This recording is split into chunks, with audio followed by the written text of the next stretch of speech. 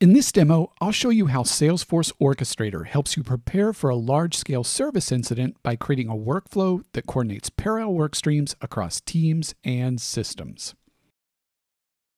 What you're looking at here is a flood of new cases we're receiving from customers who are reporting a service outage.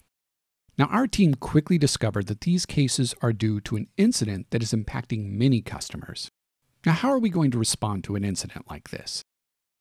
Well, our team is using the incident management features inside Salesforce to identify, track, and fix these kind of issues.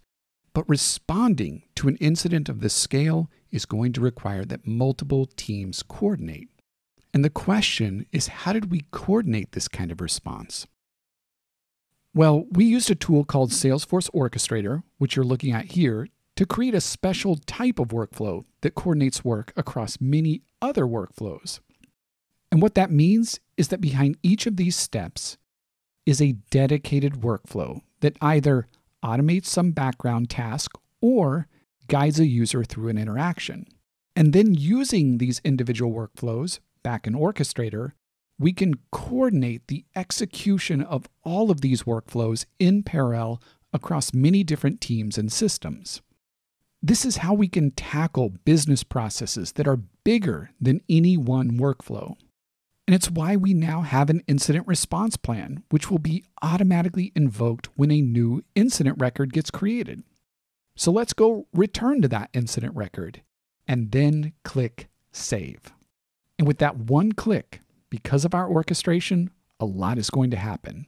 For example, if I click over to Users and then log in as Quentin, what we'll see is that Quentin has a new notification.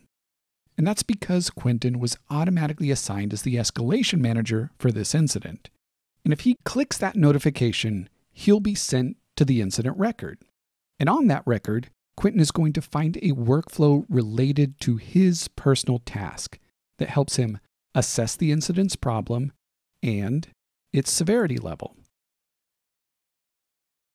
But what happens next? Well, let's log out as Quentin and return to our orchestration. Now, as you can see, after an incident is assessed, we've established different responses based on the severity level. And because this is a major incident impacting many customers, we're going to assemble a cross-functional response involving customer service, marketing, engineering, and sales. And then inside this orchestration, we'll equip each of these teams with their own workflows to help them respond to this incident.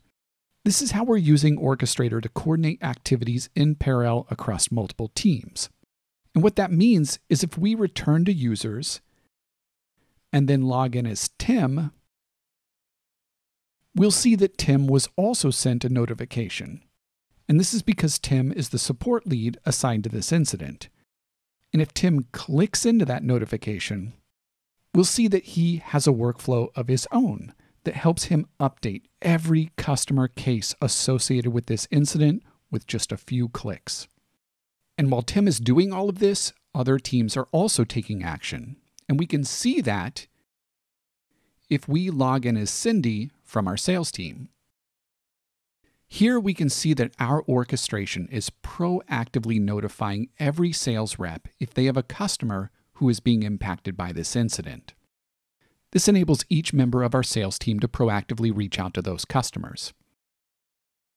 The bigger point here is that this orchestration is enabling the entire company to converge on this incident so that we can not only swiftly resolve the issue, but also heal any fractured relationships with our customers. Which is why, a few moments later, our team has resolved the incident and they can use another workflow to mark this incident as fully resolved. And even after they do that, our orchestration continues to work in the background by automatically notifying each impacted customer and closing their associated cases. So now you've seen how Salesforce Orchestrator helps us prepare for a large-scale service incident by creating a workflow that coordinates parallel work streams across multiple teams and systems.